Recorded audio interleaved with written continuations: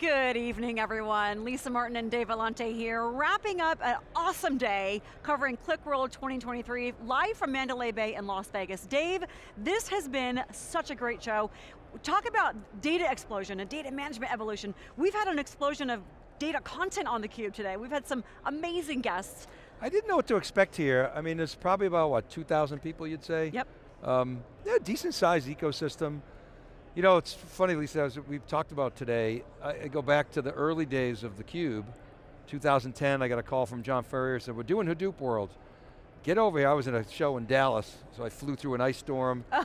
I got into New York at 3 a.m. and we did Hadoop World, and that started really our journey into the big data world. And we, you know, for years and years and years have obviously covered data. The reason I bring it up is Qlik, Attunity, and Talend were there early on with theCUBE.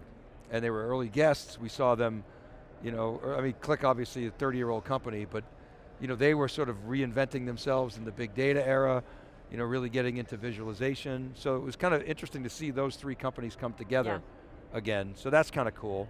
And I like the consolidation play, basically saying, I call it the consolidation play, saying we start out in visualization, on-prem, they went to the cloud. Now, interestingly, they did that behind the scenes, you know, as a private company. Now, I've sharpened my pencil a little bit. I was overly optimistic. Originally, I had these guys, I was guessing around 1.2 billion, and they are over $1 billion, I've confirmed that. I think the reason I was overly optimistic is because they had to go through a period of transition from, and they're still going through it, on-prem, perpetual license models to an ARR model. That has a negative effect on revenue.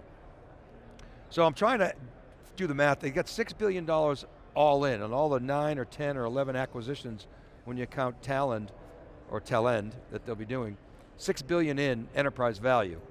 So they got to get that out if they're going to do an IPO, is my thinking on this. So, you know, their sort of break even on that is about 5x revenue. So, you know, they got to get higher. So the market conditions don't allow that. So I would suspect these guys aren't going public anytime soon. Right. You know, unless I'm missing something else. So that aside, they got a good story. You know, the idea that they're going to take all this hard stuff, you know, including and up to through BI. We heard from Stuart Bond, he sort of laid out the taxonomy of data quality and data governance and metadata management and change data capture, all that sort of really boring but important stuff.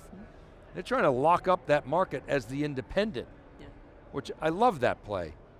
It's because you got SAP, you got IBM, you got Informatica. Informatica's independent, but you've got a lot of the legacy companies, so Informatica could be disrupted, but IBM, SAP, SAS, Oracle, they're going to do their own thing. You have Qlik is now the independent trying to sort of lock up that industry, if you will, with best of breed capabilities and present it as a platform. And then of course you got the cloud guys, as Stuart Bond was saying, picking away at it, but the market I think is actually really interesting, and it sets up what we've been talking about, people, places, and things, the digital representation of your business, the digital twin of your business. These guys aren't there yet.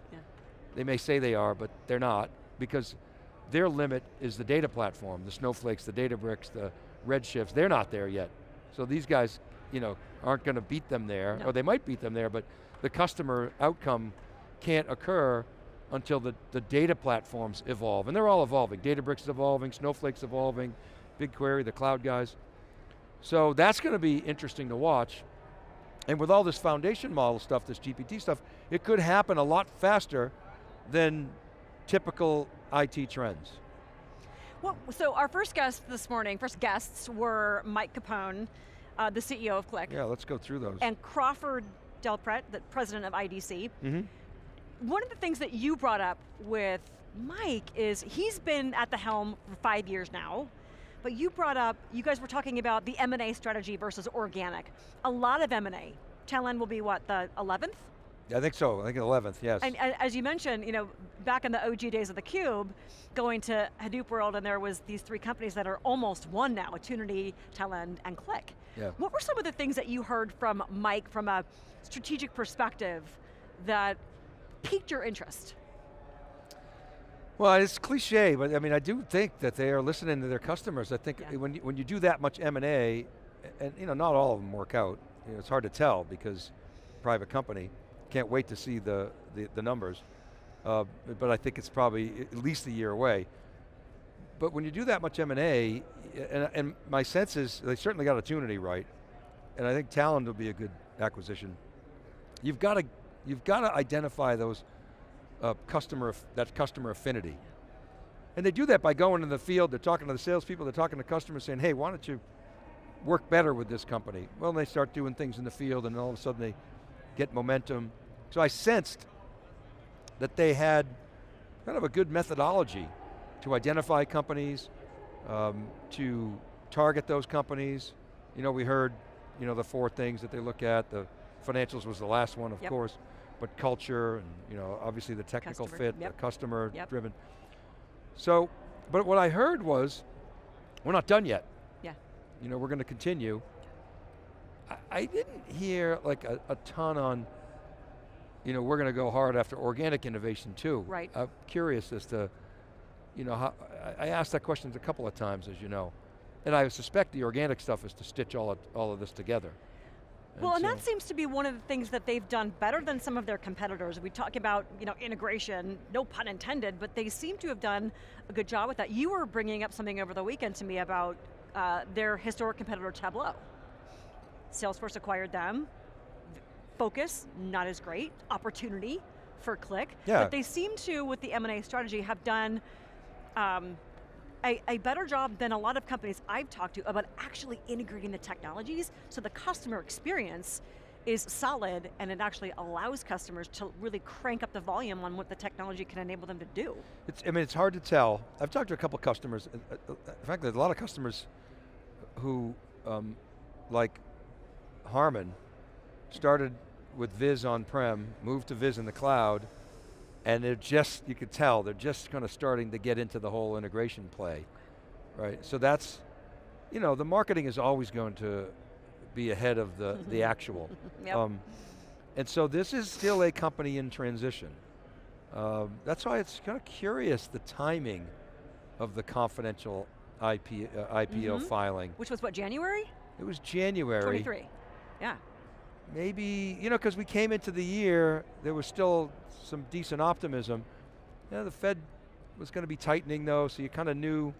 So maybe they figured, hey, why not? You know, let's sort of float it out there and just start getting ready. But as I say, I don't think that's going to happen for a while, because I think they still are transitioning from, into an ARR model, more into the cloud, still doing, I mean, the Talon is going to be a big acquisition for them, obviously. So I can't square that circle. It's just, I think it's going to take a while. But eventually they'll get there. But we saw companies like, you know, UiPath, you know, they filed confidential. It took them a while to get to public. There's another company, Dynatrace is a company, is a Thoma Bravo company. They, you know, went through that process. So I think it's going to happen, but it's hard to tell when they're a private company. Yeah. You know, that's the advantage of being a private company. Ask Michael Dell. Yeah. You can you do what you want. Yeah. You know, you don't have to be under the scrutiny of the public eye. So I thought a couple other things, Lisa. I really loved the Brian Clark interview. Yeah. That was a lot of fun. Drew Clark was awesome too, Yep. with Jamie. Yep.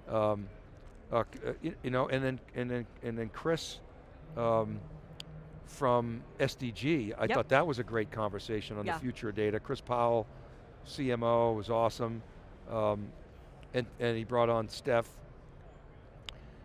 So from JBS, but so Brian Clark and Josh, who was the head of product management. Yeah.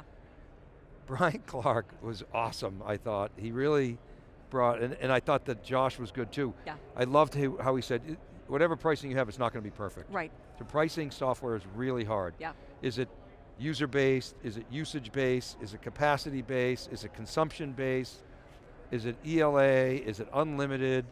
Those are really hard conversations, because it all comes down to the economics. Is, okay, how do I get the best deal if I'm a customer?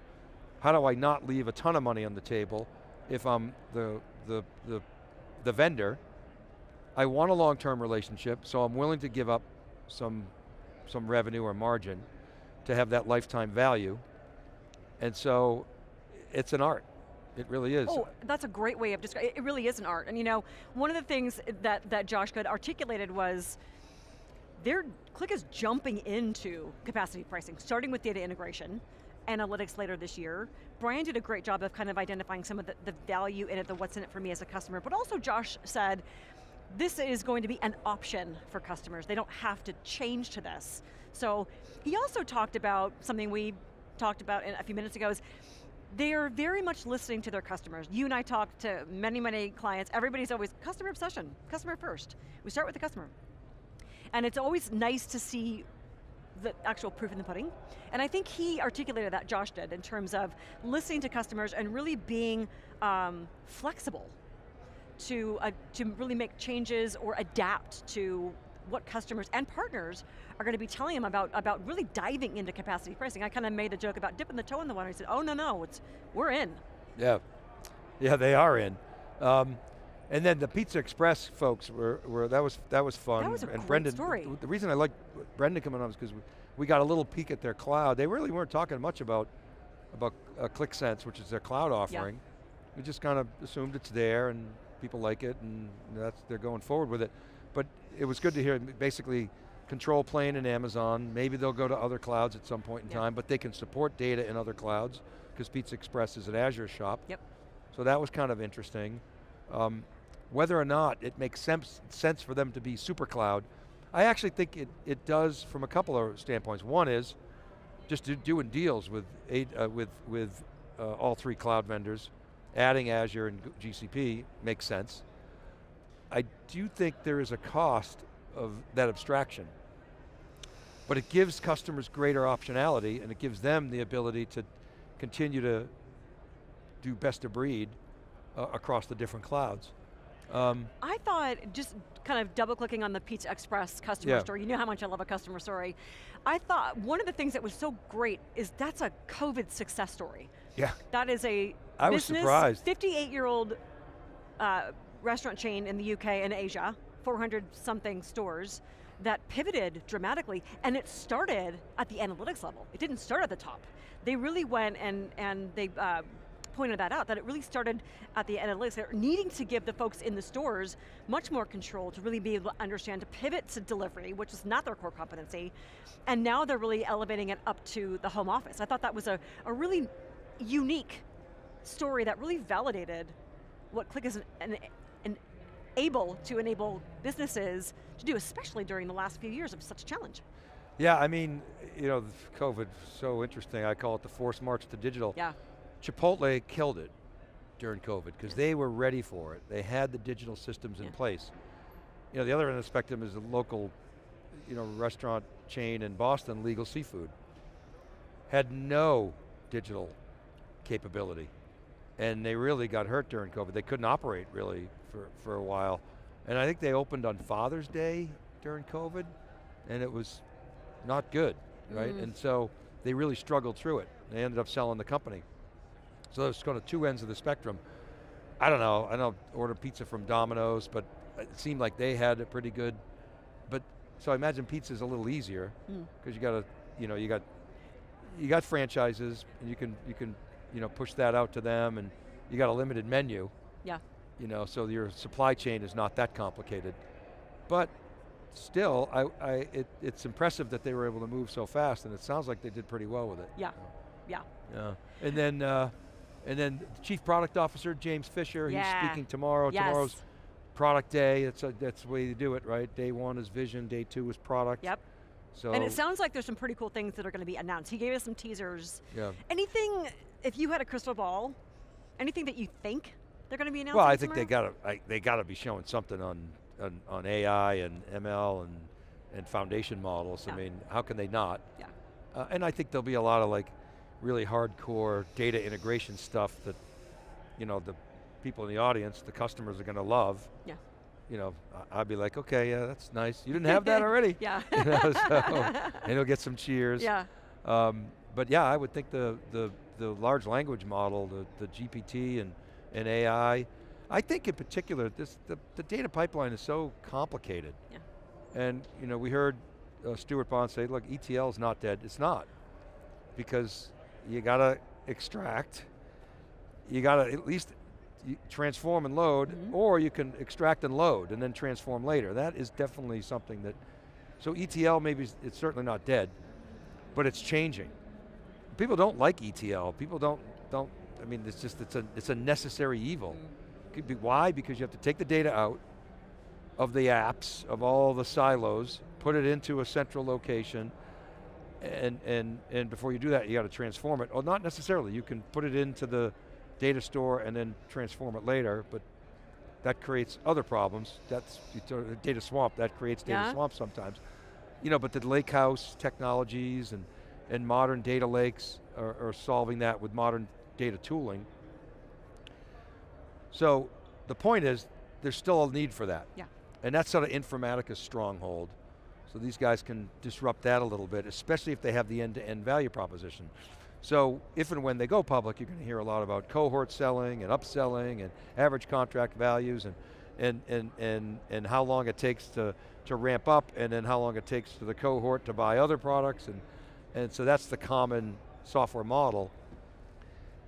I do think that this company and all data companies are going to have to think about that mental model that I put forth working with George Gilbert of Uber, the digital twin for your business. Yeah. Stuart Bond picked right up on it. Yep.